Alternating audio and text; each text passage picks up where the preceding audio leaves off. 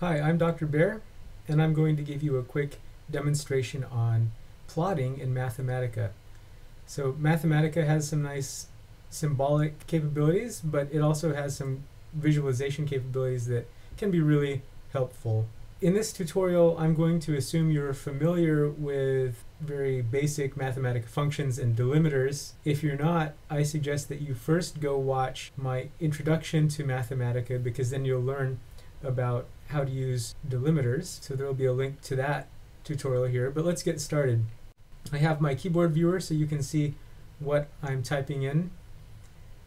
For exercise 1, I'm asking us to plot a Gaussian function.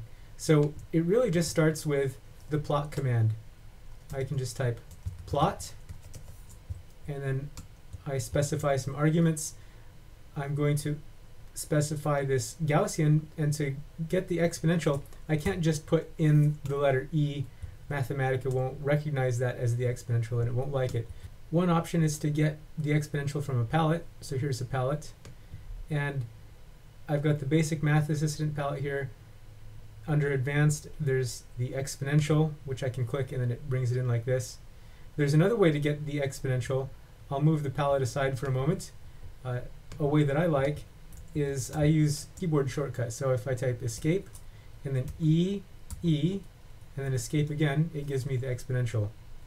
So then I can use Control 6, or on a Mac it's Command 6, and then it raises it to a certain power. So I'm going to just put in here minus and then x, and then raise x to the power 2 again. And now I need to specify a range for x. So I make a list, and I specify that it should go from -5 to 5. If I just plot that, well, here's a nice plot of the Gaussian function. Some things that I might want to do, specify axes labels. So type axes label, and tab completion is nice because it gives me this arrow also. I'm going to make a list, and so the first one is x, and then maybe the next one will make it f of x like this. And what happens when I hit enter? It puts in x and then f of x. So it interprets this as a multiplication. So if I want it to show up exactly, well, I'll put in here quotes and run it again, and now it's f of x and x. Axes labels are very nice, and they're important. Exercise 2. Now we introduce some unknown constant, sigma. And there are a couple of ways to do this. One very nice way is a dimensionless way, where we would define u is equal to x over sigma. So now I'm just going to copy from above, copy, and I'm going to paste it here. And really it's just plotting u now, because this whole thing is u. And so if I just do that, I can make my label be x divided by u. So I just did control forward slash, and that gets me the fraction here. And if I plot this, okay, now I have x over u. So that's a nice unitless way to do it. But there's also another way. Maybe if you want to play with this parameter a little bit, we might want to use the manipulate command. To do this, I'm going to start with the manipulate command. And the first argument we're going to give it is a plot command. So I'm just going to paste the previous command that I copied in here. See, I have the exponential, and then the range for x, axes labels. Well, I'm just going to highlight this x here. As soon as I highlight it, I hit control forward slash, and then I get this division. And now I put in sigma, I type escape s, and then escape. There's sigma. Now this plot won't work because first off, I haven't completed my manipulate command, and second, Mathematica wouldn't know what to do with sigma. So if I try that, it just plots nothing. So what we have to do with the manipulate command is, outside of the plot, I'm going to type here another input, which is actually a list, and the first entry of the list is itself a list, and we identify a variable sigma, which is a variable we're going to vary. I'm going to give it an initial value of, say, 1, and then let's give it a label, standard deviation, because that's the role that it's playing here. And let's let the standard deviation vary from 0.1 to 3.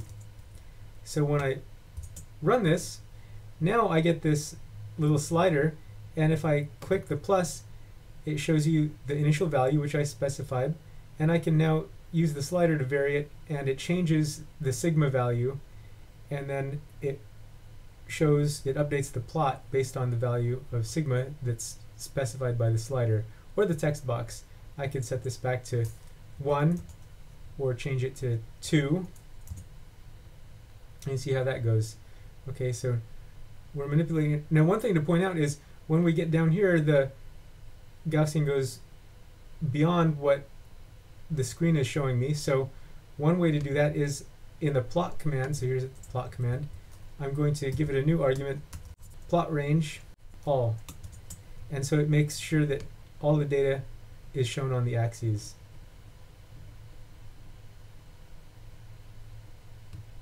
Okay, so we've achieved exercise 2. Let's go on to exercise 3. Now, in exercise 3, we introduce 2 unknown parameters. So I'm going to take the manipulate from above, and let's put it down here, copy, paste, and I'm just going to add here an x, and then if I hit control minus, that's like the underscore, so I have this new constant x0, and so that tells me, okay, in my manipulate I have a slider for sigma, but I need to add a slider for x0. So I copied and pasted. This is all in the manipulate command, so I put here x control underscore 0. Let's let it start at 0. And here it plays the role of the mean for the Gaussian. And this range should go from 0 to, let's say, 3. Should be a positive number. And if I hit plot, now I have 2 sliders. One that controls the mean, so watch what happens. Now the Gaussian shifts right as the mean increases. I take that back. I guess the mean doesn't have to be positive. Let's make it go from -3 to 3. And now I have control. I can slide it left or right. And the standard deviation makes the Gaussian wider or narrower. Okay, so there's our exercise 3.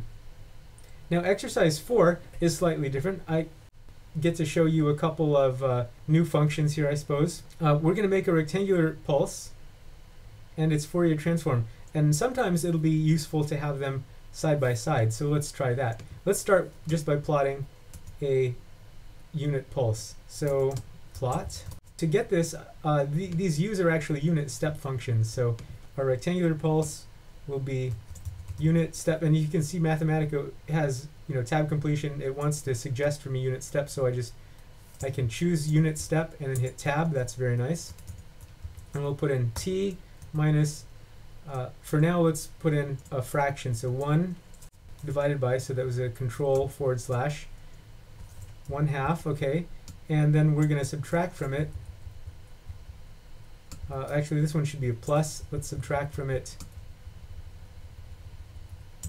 the same thing, but we change it to a t minus 1/2, and let's let t go from -5 to 5. Plot that, and here it is. It starts at 0, and then at t equals 1/2 it jumps up to 1 and then drops back down. We should put in labels. X label is t, y label is r of t. Okay, so there are some labels. Now let's enclose this in a manipulate command so that we can put in an unknown parameter t. So there's the manipulate command. We'll put in t here, and for manipulate we're going to specify first argument list t, initial value, let's let it be 1, and we'll call this width, and maybe it should go from point 1 to say 3. Okay, so now here it is. I can vary the width of my rectangular pulse. What I want to do is I want to plot its Fourier transform, which happens to be this function. We're going to plot it right side by side. So one way to do that is to not just use the plot command, but we're going to use the graphics row command. So graphics row, put that in here, and the plot is an input to the graphics row, but it's not just plot actually. So let me do this so you can see the structure. graphics row, and then we give it a list of plot commands. So I'm going to give it 2 plot commands, so I put in my comma just so I don't forget. And I'm going to take this plot command right here, and I'm going to put it in here as the first argument, and I'm going to paste it in also for the second argument. And then you can see how this goes. We'll change it in a second, but now I've got 2 plots side by side. As I vary the width, it affects both of the plots. Now, it's unnecessary to have 2 of the same plot side by side, so we're going to change the second plot, and we're just going to use this function right here, the Fourier transform, like I said, of the rectangle function.